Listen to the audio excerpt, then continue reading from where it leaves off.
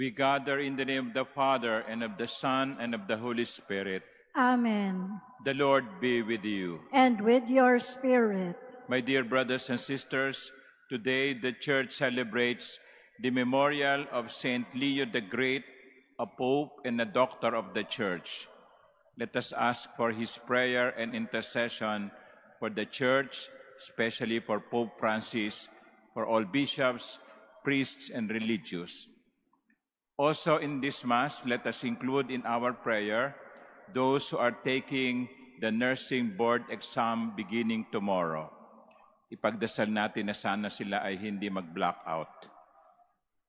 To prepare ourselves for this Eucharistic celebration, let us humbly ask God's pardon and mercy.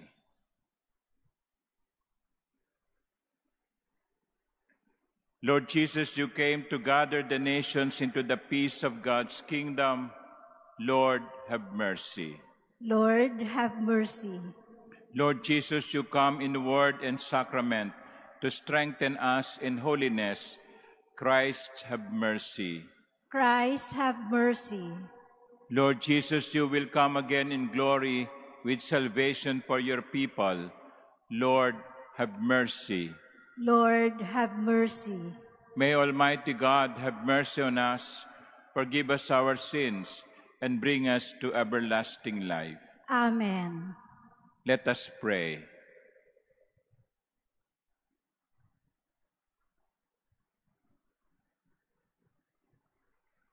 O God, who never allowed the gates of hell to prevail against your Church, firmly founded on the apostolic rock, grant her, we pray, that through the intercession of Pope Saint Leo, she may stand firm in your truth and know the protection of lasting peace. Through our Lord Jesus Christ, your Son, who lives and reigns with you in the unity of the Holy Spirit, God, forever and ever. Amen.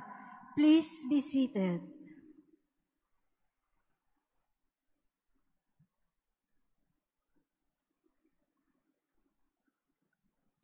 A reading from the letter of St. Paul to the Romans. I myself am convinced about you, my brothers and sisters, that you yourselves are full of goodness, filled with all knowledge, and able to admonish one another.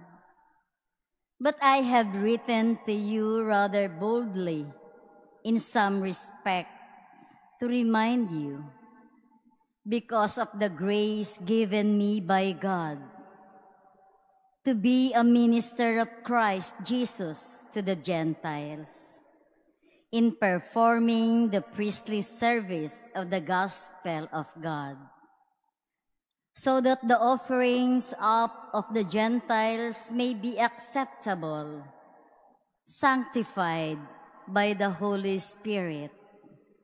In Christ Jesus, then, I have reason to boast in what pertains to God. For I will not dare to speak of anything except what Christ has accomplished through me, to lead the Gentiles to obedience by word and deed, by the power of signs and wonders, by the power of the Spirit of God, so that from Jerusalem all the way around to Illyricum, I have finished preaching the gospel of Christ.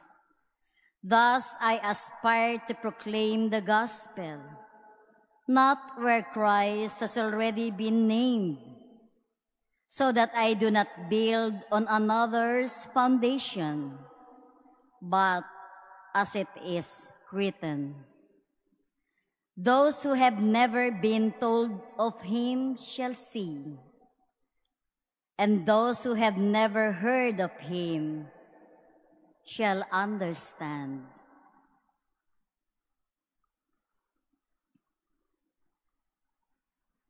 The word of the Lord. Thanks be to God. The Lord has revealed to the nations his saving power. The Lord has revealed to the nations his saving power. Sing to the Lord a new song, for he has done wondrous deeds. His right hand has won victory for him, his holy arm. The Lord has revealed to the nations his saving power. The Lord has made his salvation known. In the sight of the nations, he has revealed his justice. He has remembered his kindness and his faithfulness toward the house of Israel. The Lord has revealed to the nations his saving power. All the ends of the earth have seen the salvation by our God. Sing joyfully to the Lord, all you lands. Break into song, sing praises. The Lord has revealed to the nations his saving power. Please stand.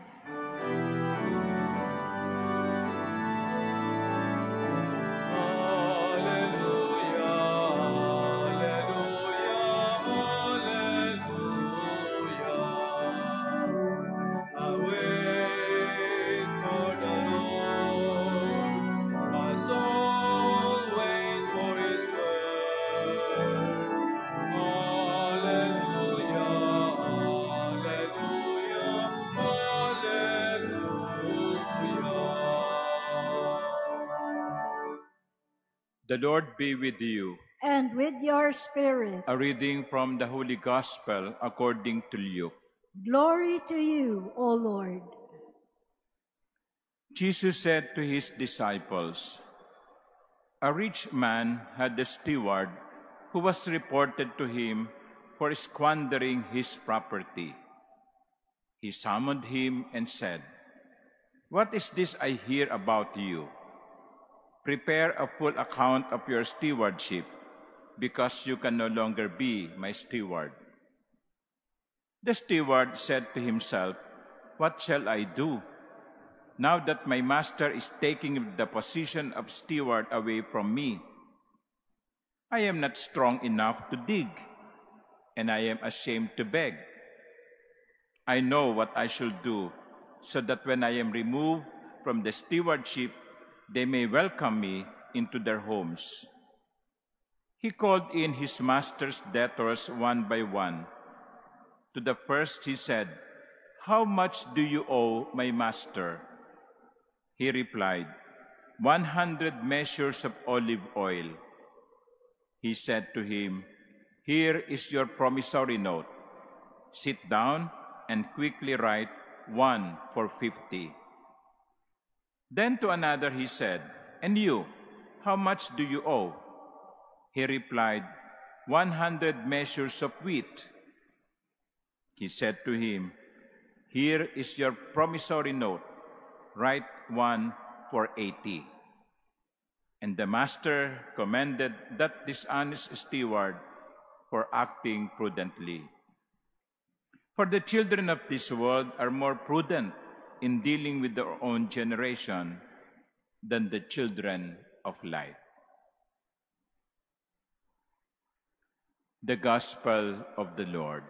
Praise to you, Lord Jesus Christ. Please be seated. There are so many things that we can reflect on this parable, but I just would like to focus on one, and that is accountability. Accountability. You are holding someone accountable, or we are being held someone accountable. Implied in the notion of accountability is ownership. It determines who is the real owner. Dito sa parabola na ating napakinggan, maliwanag kung sino ang may-ari. The rich man had a steward. Yung may-ari ay yung mayaman. At yung isang tao ay katiwala lamang. Kaya nung nadiskubre nung mayaman na may ginagawang kalokohan yung kanyang katiwala, sabi niya, aalisin ko na sa iyo ang pagtitiwala ko sa iyo. Ibibigay ko na to sa iba na tunay kong mapagkakatiwalaan. So the real honor is not the one being held accountable. Accountability. I think we should strengthen that. Well, first, as a church, you are lay people, you deserve the service that the priests, the bishops, and the Pope can best give.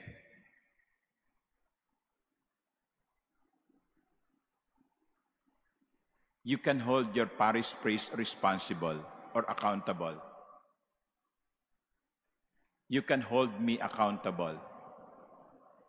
If I am not doing my job, if your parish priest is not doing your job, it is your right and you deserve to hold them accountable. Kaya lang, siyempre, sa kultura natin, nakakahiya naman yon, Father, no? Pari yan no? Baka hindi namin mapagsabihan. Wag po kayong mag-alala. Kasi bilang mga laiko, and the majority of the church membership is lay people,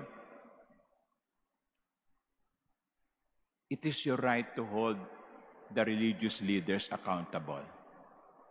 Kaya kapag nakikita ninyo akong hindi na gumagawa ng aking tungkulin, lagi na lang akong wala, okay?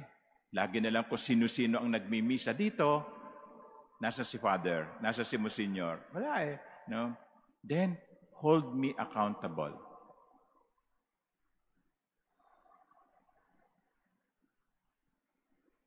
Tingnan ko nga kung sino ang maglalakas loob, no? But seriously, no? Kasi binubuo tayo ng iisang katawan Pag nagkakasakit ang isang bahagi, ang buong katawan ang nagsasuffer. Ang bawat isa sa atin, bahagi ng isang katawan ni Kristo. But also, why are we not holding our public officials accountable? Why are not we holding our government leaders accountable? It is their duty. We elected them to be our servants. I remember the late Pinoy saying, "Kayo ang boss ko." Which is true. Ang bayan ang boss. Pero bakit ang bayan ang nahihirapan? At ang boss ang sarap-sarap ng buhay? Bakit ang bayan ang nagtitiis ng pumila ng mahaba para makasakay papuntang trabaho, samantalang ang dapat na naglilingkod ay rumaragasa, may hagad pa? Bakit tayo nagtitiis sa ganitong sitwasyon, samantalang yung mga dapat na naglilingkod sa bayan ang nagpapasasa? Because we are not holding them accountable. At ang minsan katwiran pa natin, pare-pareho lang naman yan Pare-pareho lang. Parang tinanggap na natin na ganun. No. If the rich man held the steward accountable and removed from the position, then also we as people, as Filipinos, should hold our government leaders and politicians accountable And if they don't perform their duties, they should be removed. That is what elections are for.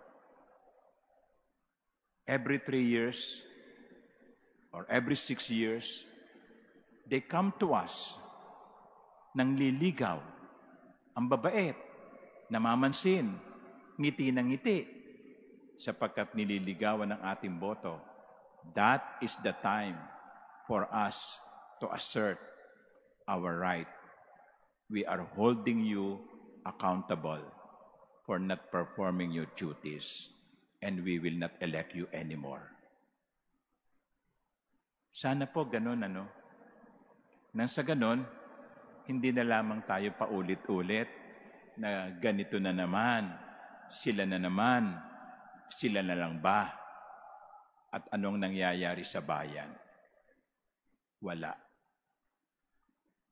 Meron ako nabasang article, ang sitwasyon ng Pilipinas sa karatig bayan, halos nasa hulihan na. Naiiwanan na tayo ng ating mga karatig bansa. Nakakalungkot, sapagkat hindi naman tayo ganito dati. Now, it is up to us. We are the masters. We are the rich men and women. We have the stewards. They are our stewards. Should we not hold them accountable? Sana po. Sana. Nang sa ganon, hindi naman tayo napag-iiwanan. Amen.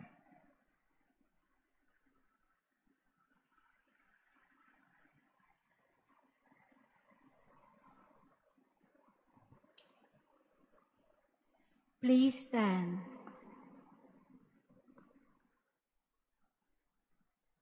We make our prayers to the Father who has called us to be faithful stewards in using the goods of the earth for the benefit of all. To every petition, our response would be, Lord, hear our prayer. Lord, hear our prayer. That the Church may be conscious of her responsibility to promote social justice in the community. Let us pray to the Lord. Lord, hear our prayer. That government officials may be worthy of the people's trust, and may they not desire selfish gains in the exercise of their office. Let us pray to the Lord. Lord, hear our prayer. That employers and workers may be honest and respectful to one another. Let us pray to the Lord. Lord, hear our prayer. That the sick may be given the gift of patience in their illness. Let us pray to the Lord. Lord, hear our prayer. That our beloved dead may reap the fruits of their labors in God's eternal kingdom. Let us pray to the Lord. Lord, hear our prayer. In silence, let us pray for our own particular needs, as well as for the intentions offered in this Mass.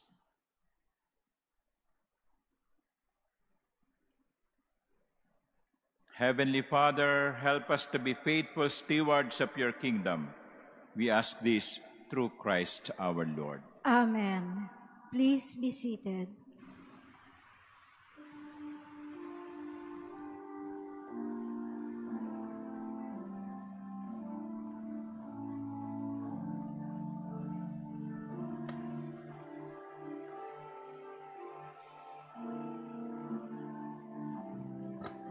Blessed are you, Lord God of all creation. Through goodness we have this bread to offer, which earth has given and human hands have made. It will become for us the bread of life. Blessed be God forever.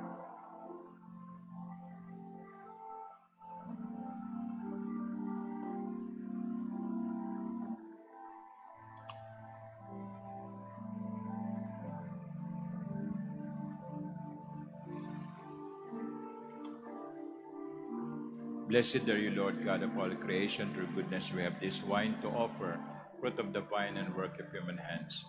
It will become our spiritual drink. Blessed be God forever.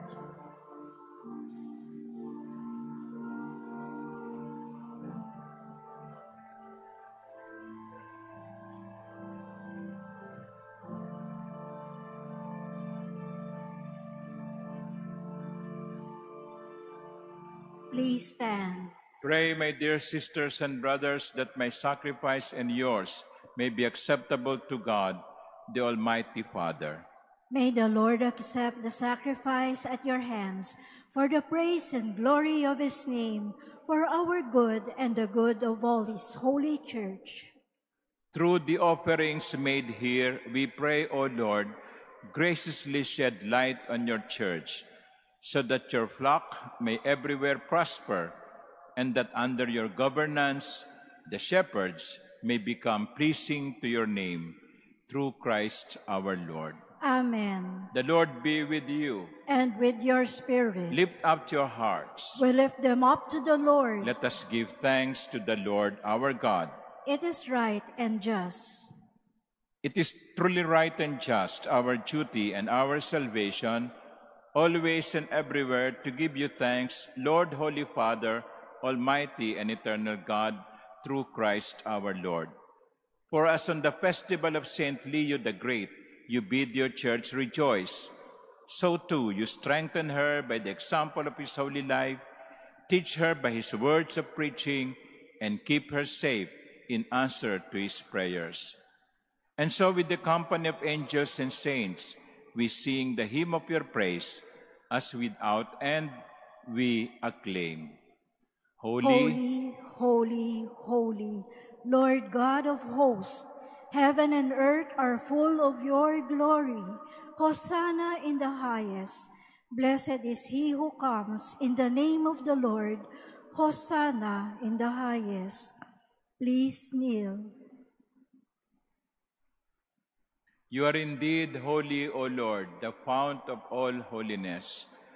Make holy, therefore, these gifts, we pray, by sending down your Spirit upon them like the dewfall, so that they may become for us the body and blood of our Lord Jesus Christ. At the time he was betrayed and entered willingly into his passion, he took bread, and giving thanks, broke it, and gave it to his disciples, saying, "Take this, all of you, and eat of it, for this is my body, which will be given up for you."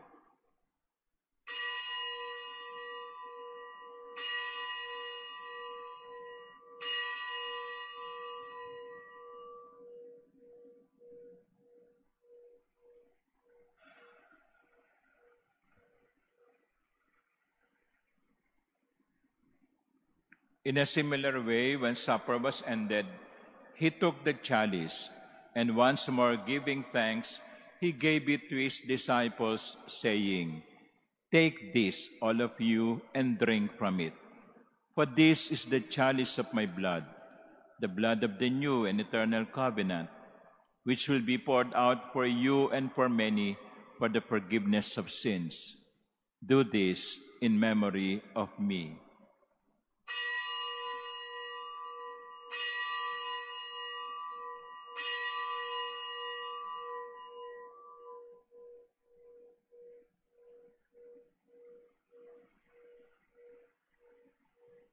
Please stand.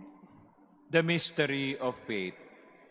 We proclaim your death, O Lord, and profess your resurrection until you come again. Therefore, as we celebrate the memorial of his death and resurrection, we offer you, Lord, the bread of life and the chalice of salvation, giving thanks that you have held us worthy to be in your presence and minister to you. Humbly we pray that partaking of the body and blood of Christ, we may be gathered into one by the Holy Spirit. Remember, Lord, your church spread throughout the world, and bring her to the fullness of charity, together with Francis our Pope, and Jose our Bishop, and all the clergy. Remember also our brothers and sisters who have fallen asleep in the hope of the resurrection, and all who have died in your mercy. Welcome them into the light of your face. Have mercy on us all, we pray, that with the Blessed Virgin Mary, Mother of God, with Blessed Joseph, her spouse, with the blessed apostles and Leo the Great and all the saints who have pleased you throughout the ages, we may merit to be co-heirs to eternal life and may praise and glorify you through your Son, Jesus Christ. Through him and with him and in him, O God, Almighty Father, in the unity of the Holy Spirit, all glory and honor is yours forever and ever. Amen. Let us pray as Jesus taught us to pray. Our Father, who art in heaven, hallowed be thy name. Thy kingdom come, thy will be done on earth as it is in heaven. Give us this day our daily bread, and forgive us our trespasses, as we forgive those who trespass against us. And lead us not into temptation, but deliver us from evil. Deliver us, Lord, we pray, from every evil. Graciously grant peace in our days, that by the help of your mercy we may be always free from sin and safe from all distress, as we await the blessed hope and the coming of our Savior, Jesus Christ. For the kingdom, the power, and the glory are yours, now and forever. Lord Jesus Christ, who said to your apostles, "Peace I leave you, my peace I give you," look not on our many sins, but on the faith of your church, and graciously grant her peace and unity in accordance with your will, who live and reign forever and ever. Amen. The peace of the Lord be with you always. And with your spirit. Let us offer each other the sign of peace.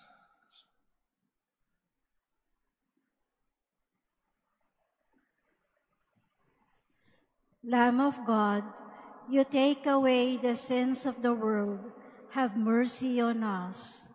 Lamb of God, you take away the sins of the world, have mercy on us. Lamb of God, you take away the sins of the world, grant us peace. Please kneel.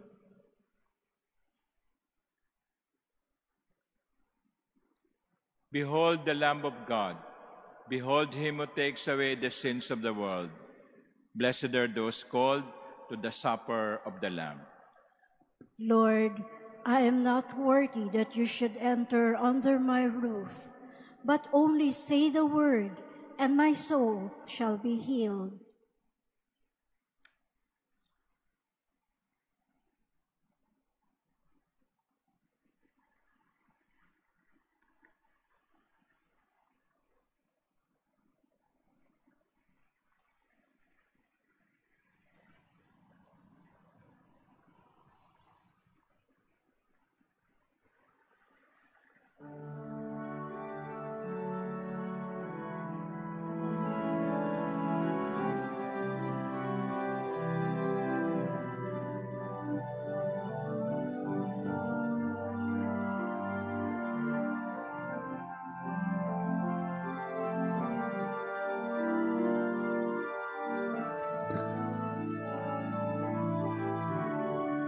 Katawan ko'y kanin mo, inumin ang dugo ko. Lagi mong gawin ito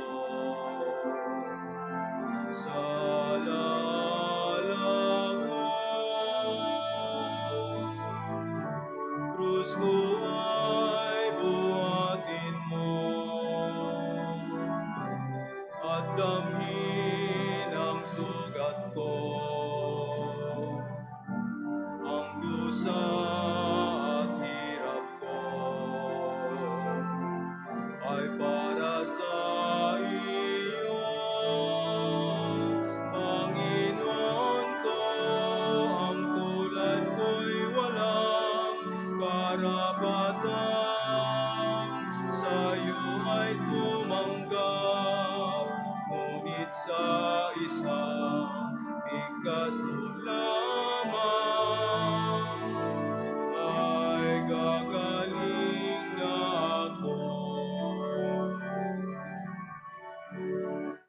pako'y pagkanin mo. Aral ko'y ikalat mo. Sala'y patawarin mo. Sa alaala ko, di ka na alila ko. Ikaw ay kaibigan ko. Sa akin ilapit mo ang lahat ng tao. Panginoon ko, ang tulad ko'y walang karapatan. Sa'yo ay tumanggap, ngunit sa isang bigkas mo lamang ay gagaling na ako.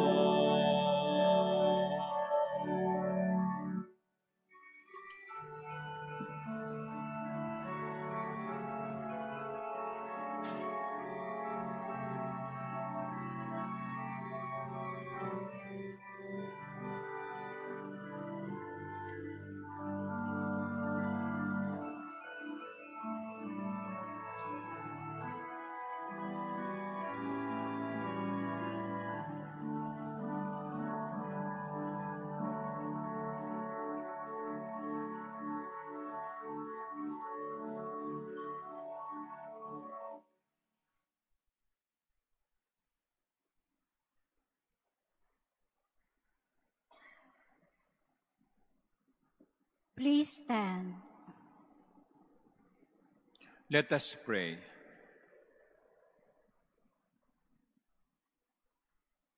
Be pleased, O Lord, we pray, to govern the church you have nourished by this holy meal, so that firmly directed, she may enjoy ever greater freedom and persevere in integrity of religion, through Christ our Lord. Amen. The Lord be with you, And with your spirit. and may Almighty God bless you, the Father, and the Son, and the Holy Spirit. Amen. The Mass is ended. Go in peace. Thanks be to God.